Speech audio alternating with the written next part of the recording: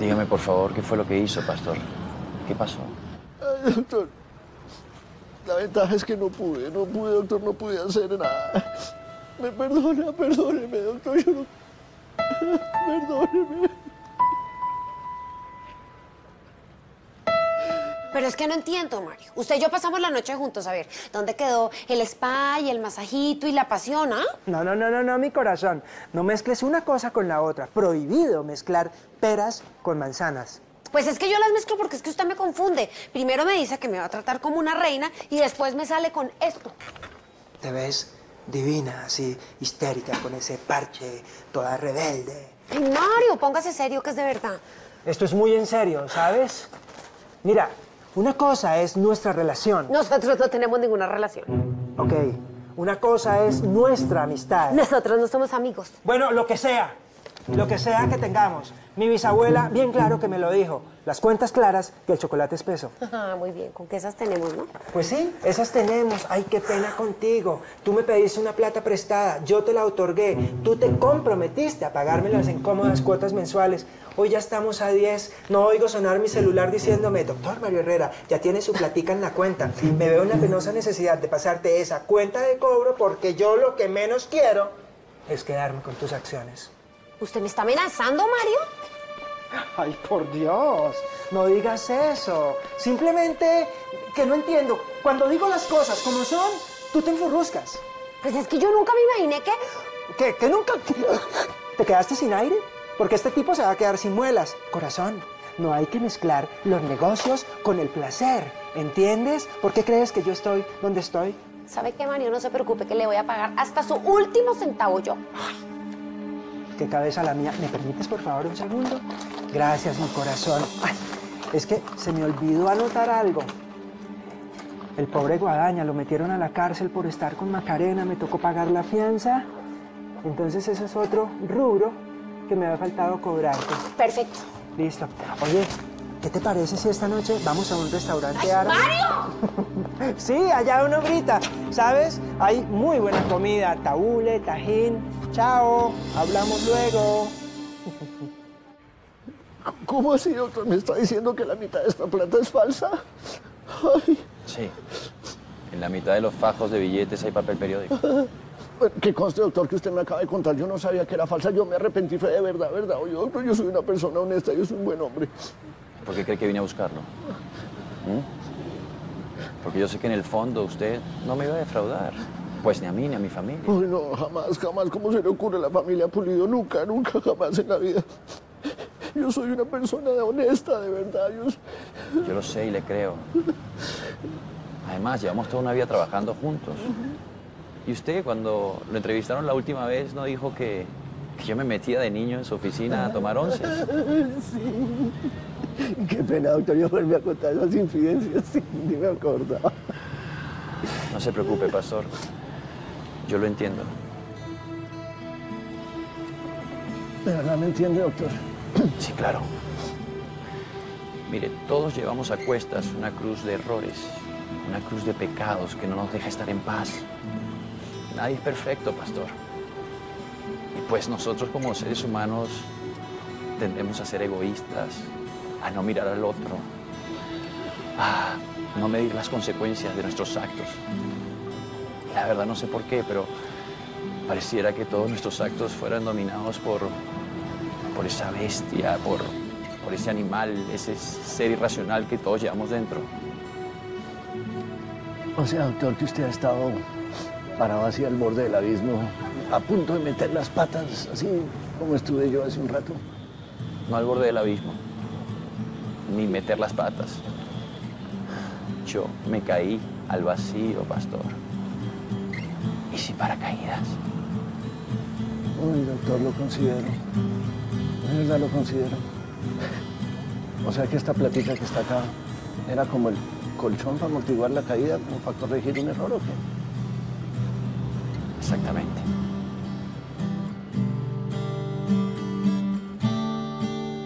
Ay, mamá. Ay, mi amorcito. Pero es que yo la adoro, no sabes las llamadas cómo me gustan cuando me llama y me dice, no, es que yo sé que yo le hago falta. Yo no dije eso.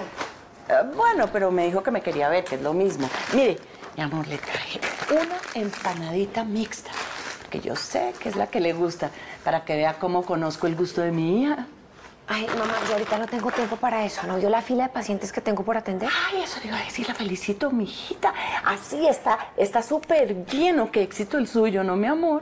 Ojalá fuera por éxito, mamá. Esos son todos los pacientes que nos mandan de las redes de hospitales. Bueno, pero pues, trabajo, y trabajo siempre será bienvenido, ¿no? Ay, pues sí, sabe que en este momento que yo estoy como tan triste, tan desmotivada, que de verdad no encuentro motivo para levantarme, pues no, ya. El trabajo es lo único que me motiva. ¿Me trajo lo que le pedí? No, está tan linda. Mamá, ¿me trajo lo que le pedí? Sí. Aquí están los papeles de la casa. Pero su merced no me ha dicho para qué los necesita. Voy a pedir una hipoteca. ¿Qué? Un momentico, ¿su merced va a hipotecar mi casa?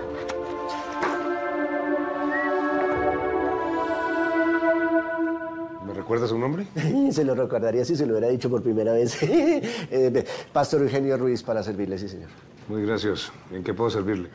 Yo vengo de parte de la señorita Macarena González, ¿sí? ¿Usted se acuerda de ella? Pero claro, es una de mis clientes más hermosas. ¿Qué pasó? ¿Ya colgó los guayos? No, ¿cómo se le ocurre? No, le repito, yo soy el asistente y ella me encargó fue que le trajera este dinerito, ¿sí? Y que si era tan amable y si le podía devolver el seguro de vida que tiene a nombre suyo, sí, como usted de beneficiario, porque pues como que ya, uy, esto no me cerró, como que ya no lo necesita, digamos. ¿Pero qué pasó?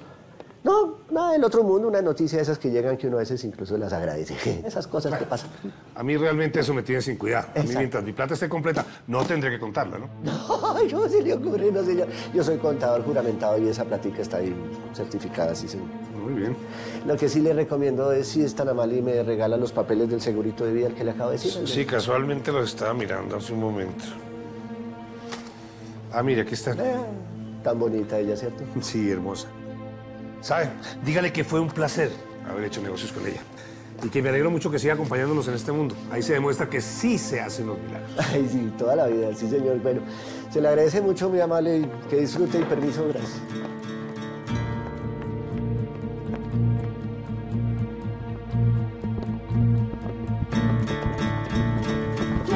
¡Váyanse de aquí! ¡Seguridad! ¿Qué pasó? ¿Por qué vinieron?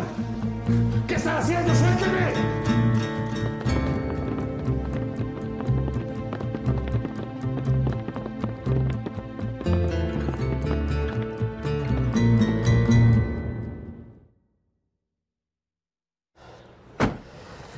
El seguro, doctor. Gracias, pastor. No, Tony, más faltaba gracias a usted, todo lo contrario. Ay. Pues tengo muy claro, mi amor, que todo lo mío es suyo, pero es que esta casita es lo único que me queda, mía. ¿Qué nos queda, mamá? Bueno, sí que nos queda, pero es que a su papá le costó mucho trabajo comprarla, ¿no ve? Ay, mamá, no la vamos a perder. Simplemente la quiero poner como garantía al préstamo que voy a pedir en el banco. No de que le quiero pagar a ese Mario hasta el último centavo que me prestó.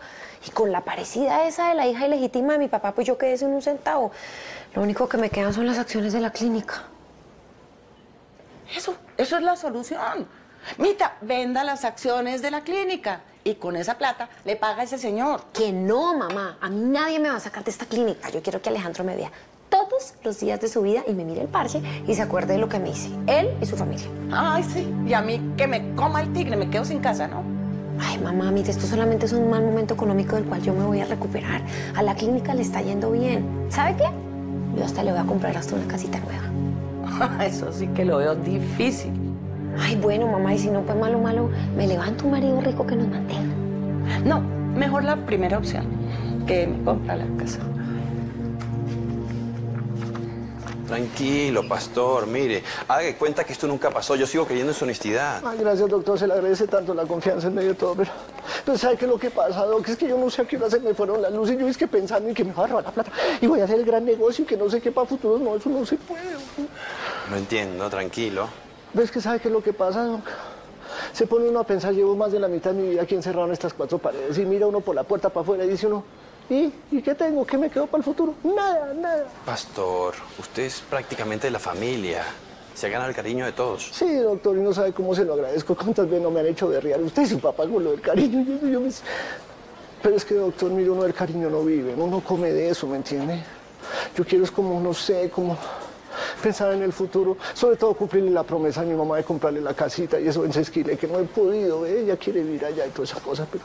Y yo entiendo, doc, yo entiendo, ustedes no me pueden dar el aumento, no lo sabré yo que soy el financiero, pero en medio toda una bonificacioncita, no sé, una mera liberalidad.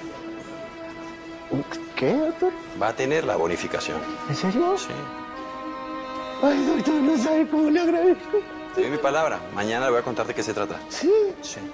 Ay, doctor, usted que lo ve uno y todo real, todo frío, como un hierro y toda la cosa, pero también tiene su corazoncito, doctor, muchas gracias. No, qué va, doctor. Gracias, doctor, se le agradece mucho. No le digo, mire, otra vez. ¿Qué? ¿Un entierro sin un cuerpo? No, es que yo hablo de una cosa como simbólica, ¿me entiende, mamá? Hacerle algo bonito, especial. Macarena se merece eso y más. Sí, ella se merece algo digno. Mira lo que encontré el otro día. Que tenía pensado todo, hasta la lápida. ¿Qué?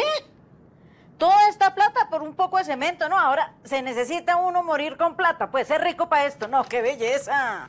¿Qué dice mamá? ¿Hacemos algo? No sé, algo. Yo había pensado como en un altarcito acá en el jardín de ella. Ay, sí, qué dolor, mamita. Pero empecemos por cuidar las maticas que ella tanto quería, que si seguimos así se nos van a morir.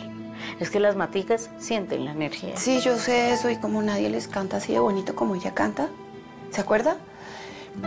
Bueno, pero entonces mañana podemos hacer como una oración para que ella sienta todo lo que la queremos donde quiera que esté. Sí, pero señora, mamita. No, Señor, yo no, por si acaso. Ay, no puedo hablar ahora. Claro que sí, pero yo tranquila, sí, respire.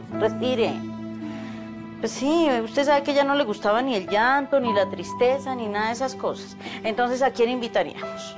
Pues no sé, había pensado nosotros, la familia, pues Cecilia, claro, los amigos de la clínica y el doctor Alfonso. Y el doctor Alejandro. Misión cumplida, Cecilia. La gente que compró el seguro de vida de Macarena y la amenazó ya está detenida. Siéntese, por favor. Gracias. ¿Cómo así? Sí, ya no tenemos ese problema. Nos los quitamos de encima. Macarena no corre peligro, ¿me entiende? No, doctor, ¿de verdad? Pues muchísimas gracias. No sé qué más decirle. Ay, doctor, y discúlpeme, pero usted sabe que yo no creo mucho en usted, ¿no? Mire, yo le prometí que iba a poner todo en orden y eso es lo que estoy haciendo. Antes de continuar, tengo que ser honesto con usted. Yo necesito ver a Macarena. Por favor, ayúdeme. Pero es que, doctor, yo no tengo ni idea dónde está. Pues, ustedes son amigas y las mejores amigas se cuentan todo. Mire, de verdad, yo quiero hacer las cosas al derecho. Yo necesito verla, necesito hablar con ella. Por favor, ayúdeme. Ay, doctor, yo quisiera, pero es que se lo juro que no sé dónde está. Yo no he hablado con ella. Está bien, mire, hagamos algo. Si se comunica con usted, dígale que yo no voy a tener paz si no la vuelvo a ver. Que me tiene en sus manos. Bueno, doctor, yo le digo. Yo voy a desenredar todo esto que hice y voy a poner la vida de Macarena en orden, pase lo que pase. Bueno, doctor, pero le soy sincera, yo no creo que todo esto tenga arreglo. Pero, bueno. Siga, por favor. Y muchas gracias por la gallinita, ¿oyó? Óigame, si siente algo distinto a lo que yo le dije, no dude ni un instante en llamarme. Yo sí quiero seguir al tanto de su evolución, ¿vale? Bueno, muchas gracias, doctor. A usted, ahí está. Ahí, un momento. Espera, un momentito. Aló. Don Manuel, ¿cómo le va? Le duele. Bueno, eso es normal después del procedimiento que le hicimos, Manuel. Sí, manténgame al tanto, ¿no? Bueno, hasta luego. ¿Quién sigue? Ay, ¿quién sigue, doctor? Tenemos 10 pacientes en fila, mire. Sí, bueno. Ahora dígales un tico, alguna cosa para distraerlos. Y mientras yo hago una cosita ya que estoy terminando. ¿Otro tintico? Menos mal que viniste. Ven, hola, quiero papá. decirte algo. Alejandro, ven, por favor. Es que te pido un favor. Divina, eres mi promesa. ¿De verdad, no? Sí, claro, hemos mejorado muchísimo, ¿sabes? Mejoramos en 4 tonos, yo espero mejorar 2 tonos más. ¿2? Ay, doctor, mire, usted es muy innovador y todo, ¿cierto? Yo soy Gracias. feliz colaborándole, pero Pero es que la gente ya está hablando mal de mí. Que estoy loca. Que porque me puse ese casco, esos alambres, esa cosa azul que A usted ver, me un echó. momento. No más. No sigas. ¿Quién te da de comer? ¿Ellos o qué? ¿Ellos te compran la ropa?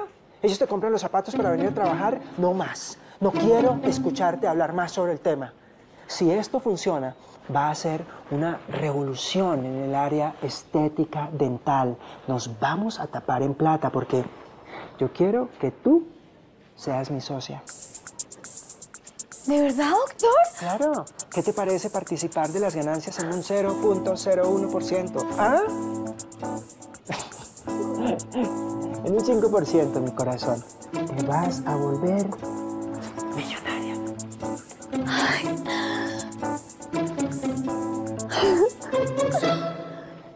¿Y esta gallina? Esa gallina es un regalo. Y todo eso, sí. Y esto, es que, Alejandro, estamos absolutamente sobrepasados. Y tú no apareces. ¿En qué andas? Tratando de arreglar un lío que armé, papá. Ah, no, pues ese lío va a tener que esperar, porque el lío que tenemos aquí es mucho más grande. Siéntate, ¿sí? Con eso de la nueva contratación y todo eso, estamos sobrepasados, no podemos. Lo siento. ¿Pero por qué dice eso? ¿Por qué lo siente? No, al contrario, tenemos que estar felices. Tenemos miles de pacientes para tratar. Por favor, papá, escúcheme. No. Escúcheme usted a mí, sí. Yo necesito que usted me revise el discurso que escribí para lo de la condecoración mañana. Papá, el lío que armé tiene que ver con Macarena. Cometí un grave error con ella. ¿Macarena? Sí. ¿De qué me está hablando? Mire, yo le juro que no lo hice de mala intención. Yo simplemente quería proteger la investigación y, pues... ¿Pero qué hizo? Papá, perdóneme. Alejandro, ¿qué hizo? Le arruiné la vida.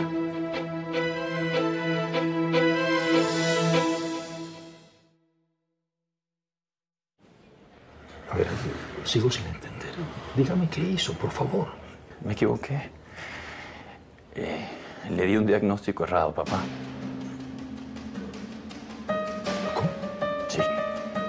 Sí, Macarena no tiene el síndrome de Helga. Pues todo fue una confusión con otros exámenes de otra paciente, González, y pues cuando me di cuenta ya era muy tarde. Tuve miedo y por mucho tiempo no le dije la verdad y ahora ya lo sabe todo y me está odiando. Mire, yo sé que hice mal. Yo sé que hice mal, pero tenía mis razones, papá. Y yo tenía un plan para indemnizarla y... Dígame algo. Por favor, papá. Alejandro, cuando yo conocí a Alicia, la mamá de Macarena, yo pensé que estaba frente a un ángel. Ella vino a mi consultorio con su hija Macarenita y me pidió que le jurara que yo iba a cuidar de su hija por el resto de sus días, por toda la vida. Yo sabía, por supuesto, que Macarena estaba hecha para otra cosa. Pero ella tenía... Por favor, déjeme terminar, ¿sí? Yo intuí que Macarena había nacido para ser una mujer muy feliz y que iba a vivir durante muchos años. Pero, de todas maneras, yo le juré a su mamá que iba a hacer lo que me pedía, porque un médico con ética, se entrega del todo a sus pacientes. Sus pacientes son como sus hijos, o por lo menos como alguien de su familia. Alejandro, ¿usted recuerda la última frase del juramento hipocrático? Sí, papá. ¿Cómo lo voy a olvidar? A ver, lo escucho. ¿Perdón? Sí, quiero oír de su boca la última frase del juramento hipocrático. Adelante. Si el juramento cumpliere íntegro, viva yo feliz y recoja los frutos de mi arte y sea honrado por todos los hombres y la más remota posterioridad. Y si fuese un transgresor y perjuro, avéngame lo contrario. No tengo nada más que decir. Eso sí, Alejandro, quiero que sepa que su error, su equivocación, yo la asumo como si fuera también mía. No, papá, no diga eso. Usted es inocente. Mire, yo lo hice porque quería protegerlo a usted hasta que no tuviera el trasplante, hasta que no estuviera fuerte. No, por favor, Alejandro, no me diga que lo hizo por mí. Porque en ese caso hubiera preferido morirme de un infarto fulminante antes que saber que nosotros engañamos a Macarena de esa manera. No, yo no dije eso. Yo lo que quiero decir...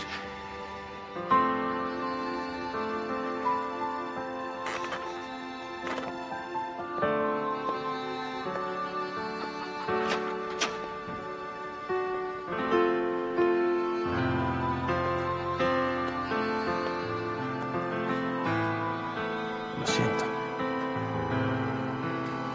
Yo también.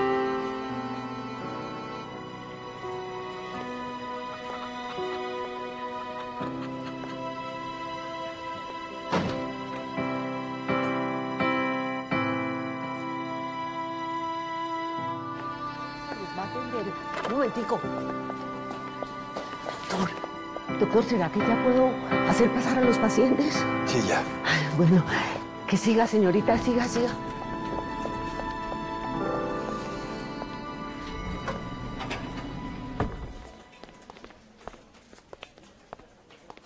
Buenas. Quiero averiguar qué tengo que hacer para hipotecar mi casa. Buenas. Bienvenida, siéntese. Gracias.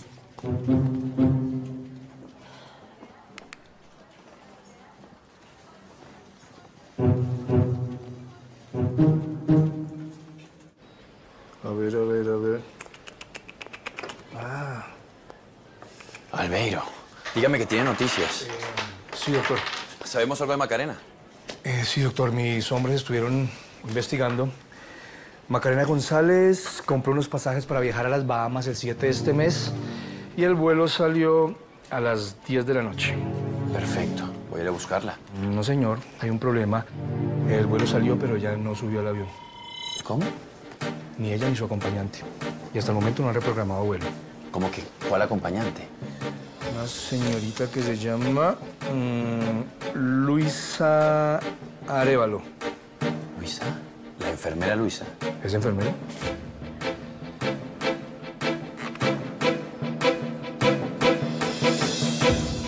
Señora Camila Santos, ¿tiene cuenta portafolio con nosotros? Sí, le doy mi cédula. 52051.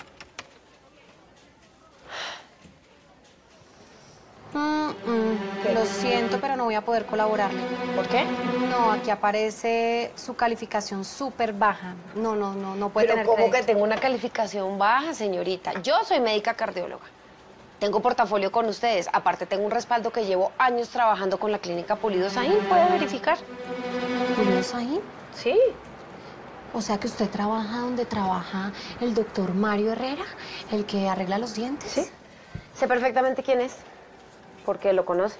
No tanto como quisiera, o sea, no profundamente, ¿sí? Perdón.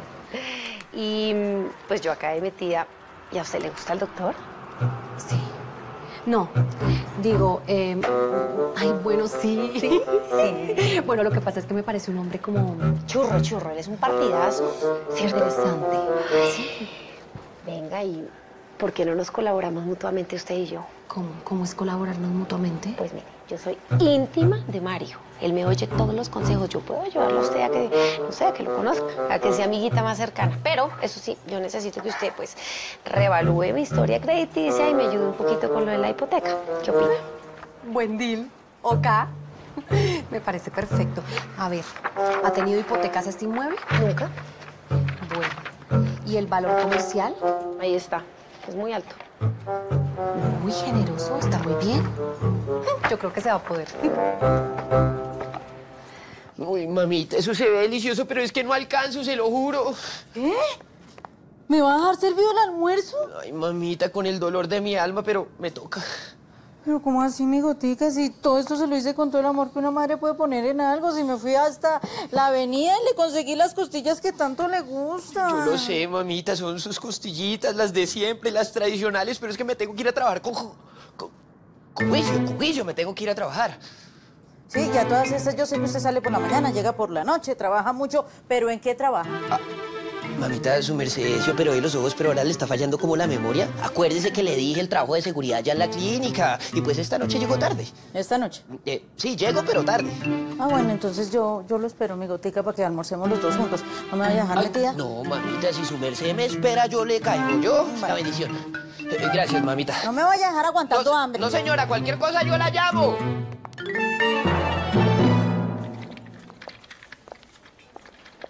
Buenas, ¿cómo le va?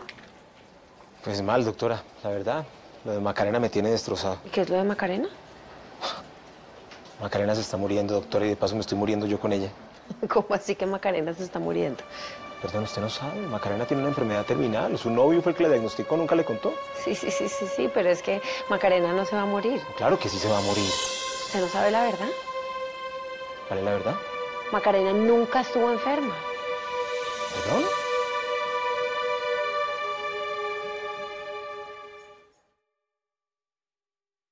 Doctor, muchas gracias. Le deseo mucha suerte con el Muchas gracias. Que vaya bien. Papá, el lío que armé tiene que ver con Macarena. Cometí un grave error con ella.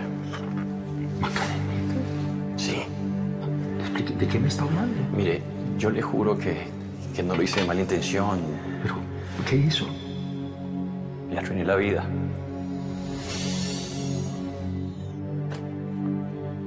Adela. Sí, doctor, dígame. Mándeme al próximo paciente, pero antes llámeme a Macarena, por favor. Necesito hablar con ella urgentemente. Sí, doctor.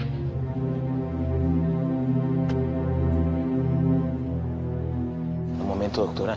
A mi Macarena le diagnosticaron una enfermedad terminal. Le dieron 6 meses de vida. Es tan grave que se acaba de ir a una isla desierta a pasar sus últimos días.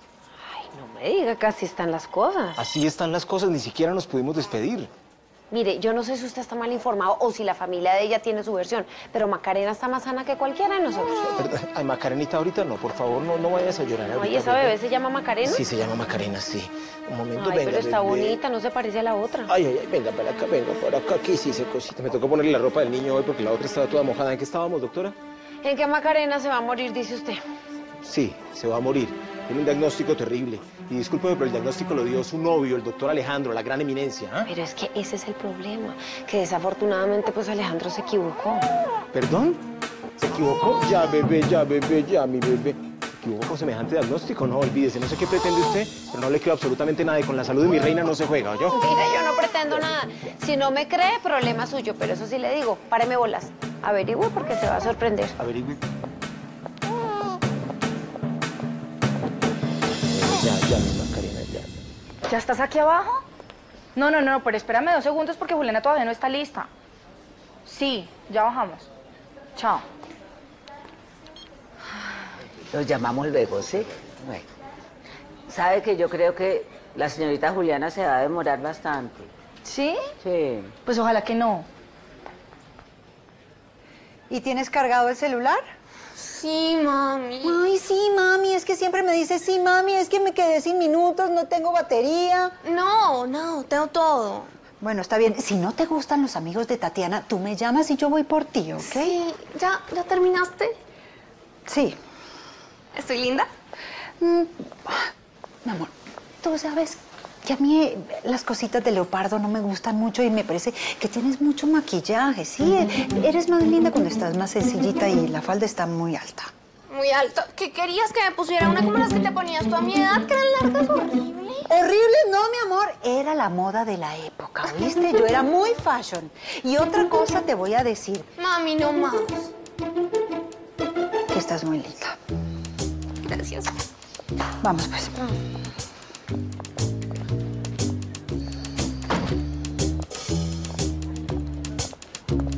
Tatiana. Hola, Marcela. ¿Lista, Juli? ¿Lista? Bueno, vamos. ¿Pero se van ya tan temprano? Pues sí, es mejor, porque así no tenemos que llegar y hacer tanta fila. Además, es a las afueras de la ciudad. Bueno, ¿y dónde las van a recoger? Ya Lolo nos está esperando abajo. Ah, pero entonces Lolo no se puede tomar ni un trago. Mami, ya, gracias por las instrucciones. Igual, solo vamos a ir a divertirnos, a pasarla rico, nada más. Bueno, vamos. Presta atención cómo se la estoy entregando. Enterita. Así quiero que me la devuelva. ¿Oyó, Tatiana? Sí, señora. Bueno. ¿Vamos? ¿Vamos? Te amo, mamá. También, mi amor. ¿Estás seguro?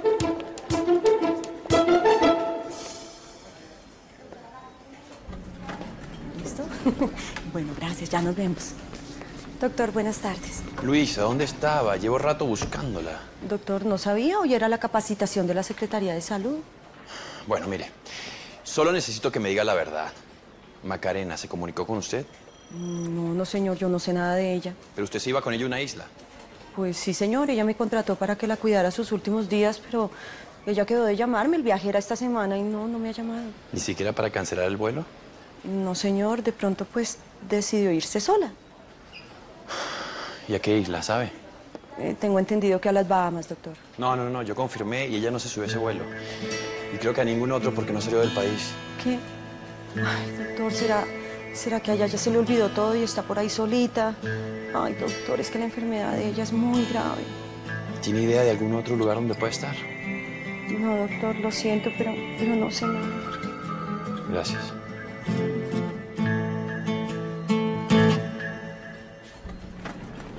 Tantis, mil gracias. Sin tu ayuda, mi mamá no me hubiera dejado ir a esa fiesta. La vamos a pasar delicioso. Sí. Mis niñas. Lolo. Ay, hueles deli. Gracias, señorita. ¡Mua! Oye, ¿qué te pasa? ¿Estás borracho? Hueles a trago. Tranquila que no estoy borracho. Es un chorrito para calentar motores. Lolo, te vas a tirar el plan. Si tú ibas a manejar, ¿ahora qué hacemos? Sí, pero yo voy a manejar. Tranquila, es que tengo todo fríamente calculado. Lo vas a manejar tú, porque no vas a manejar así. Dame las llaves del carro que manejo yo. ¿Sí? ¿Sí? Vamos. No. Ay, doctor, creo que por fin terminamos el día. Casi que no.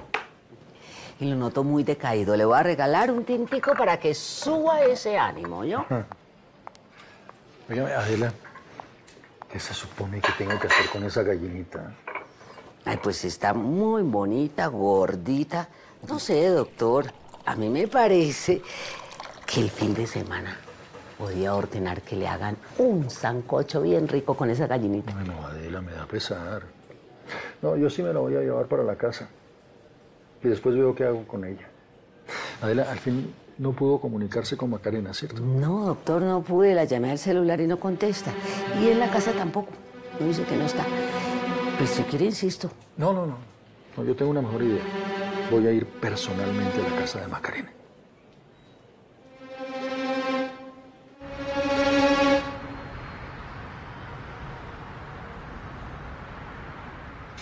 Ay, Lolo, yo no puedo creer que por tu culpa y por la culpa de tu borrachera no hayamos podido disfrutar de la fiesta. Yo te dije que no tomaras. Ah, yo soy bien, ya, tranquila. Espera, ese momento, espera. Ay, no, qué asco. ¡Qué rabia, Lolo! Es que ni siquiera pudimos ver al DJ invitado que tanto me gusta por tu culpa. Pues ya, perdóname la vida, sí, pero me siento muy mal, muy mal. Lolo, pero ya estábamos llegando a tu casa. Pues no sé qué fue lo que me dieron, ¿ok? Pues es que ¿para qué te pones a hacer semejantes revueltos? Mírate, ¿ahora qué hacemos? Ya... ¡Ay! ¡Ay, qué asco! ¡Ay, no, qué asco! Porque esto me tiene que pasar justo a mí. Era la primera fiesta electrónica a la que iba. Yo lo sé, Juli, lo siento mucho, pero todo es culpa de tu Lolo. Míralo cómo está. Me duele mucho la cabeza, ¿ok? Juli, ¿en serio te gusta? O sea, míralo. Ay, no sé, Tati, ya no sé. No es mejor que lo llevemos a una clínica, ¿qué tal que se esté intoxicando? ¿Intoxicando? Por Dios, lo que tiene es una borrachera terrible, míralo. Y lo vamos a llevar ya a la casa, porque es que yo no estoy para cuidar borrachos. A mi casa no me vas a llevar porque mi mamá me mata, ¿ya? Pues mejor que te desaparezca. Ay, no, mentira, ¿sabes qué? Voy a entrar a esa droguería y le voy a comprar algo de tomar. Y luego lo llevo a la casa. ¿Estás bien? No. Hoy me muero.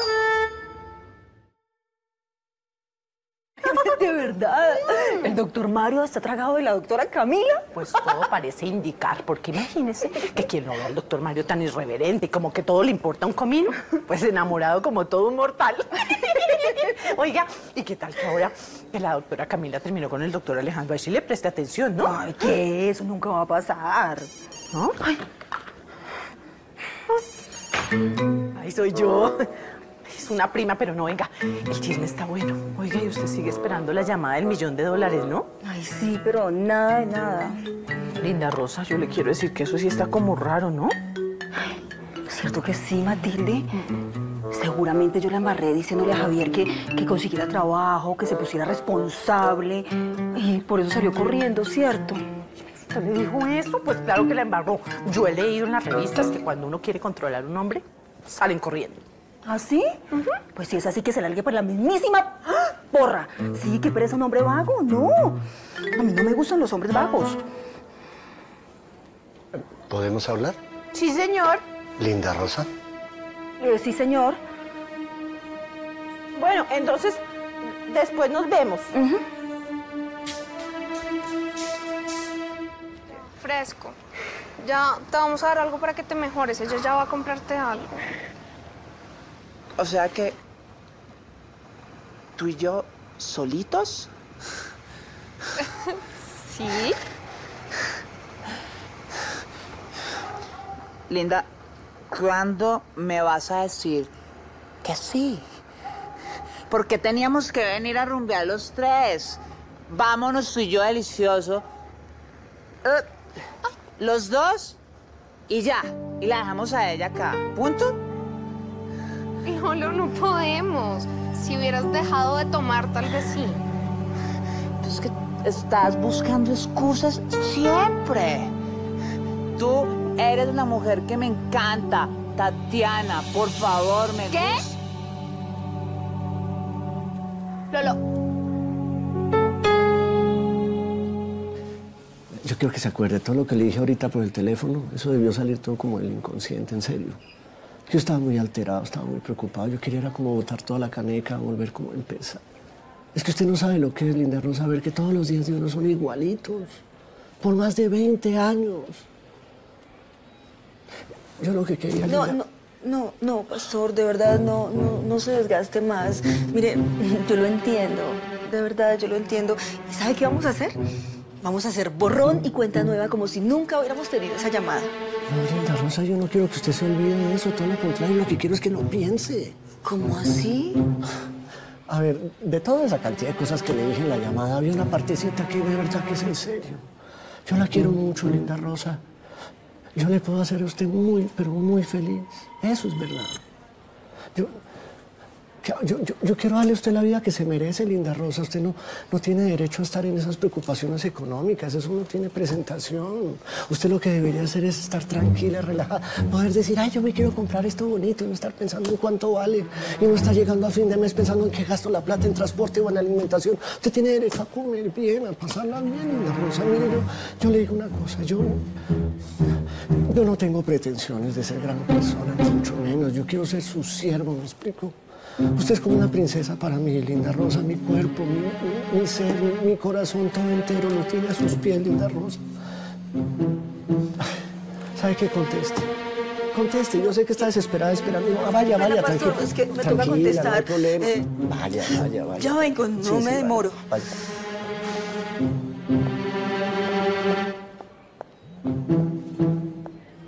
Hola, mi linda Flor. Hola, Javi. ¿Cómo le va? Bien, muy bien, muy bien. ¿Y tú qué? ¿No me has extrañado? Sí, claro. He extrañado muchísimo cómo se desapareció así, como así. Ay, no, ningún desaparecido, mi linda Flor. Lo que pasa es que he estado, mira, llenísimo de trabajo y no he tenido un solo segundo. Ya. ¿Ahí? ¿Y esa seriedad? ¿Estás bravita? Mira que saqué 5 segundos para escuchar tu linda voz y me acabo de acordar lo linda y hermosa que es. Ay, yo también quería escuchar su voz. ¿Y cuándo nos vemos? Cuando tú quieras, tú simplemente dime. Entonces podría ser esta misma noche. esta noche... sí, llego, pero tarde. Ah, bueno, entonces yo lo espero, mi gotica, porque almorcemos los dos juntos. ¿No me vaya a dejar metida? No, mamita, si su merced me espera, yo le caigo. Yo, una bendición. Gracias, mamita. No me vaya a dejar aguantar tu hambre. No, señora, cualquier cosa yo la llamo. Uy, esta noche no puedo, pero mira, mañana seguro, si quieres vamos a almorzar. Ah, almorzamos mañana. Mañana. Lo que pasa es que mañana tengo una cita con un amigo precisamente a esa hora, no puedo. Si no, tú... ¿Aló? ¿Cómo fue capaz de engañarme de esta manera tan vil? Venga, ¿qué le pasa? ¿Por qué me cuelga? ¿Yo qué hice? ¿Qué le paga a usted a la mano empleadora, a la mano que le da de comer? Venga, cálmese que la gente nos está mirando y más bien explíqueme yo qué hice. ¿Qué hice? Engañarme todo este tiempo, engañarme. Decirme que Macarena se va a morir cuando eso no es verdad, eso es mentira. ¿Mentira? ¿Cómo así que Macarena no se muere?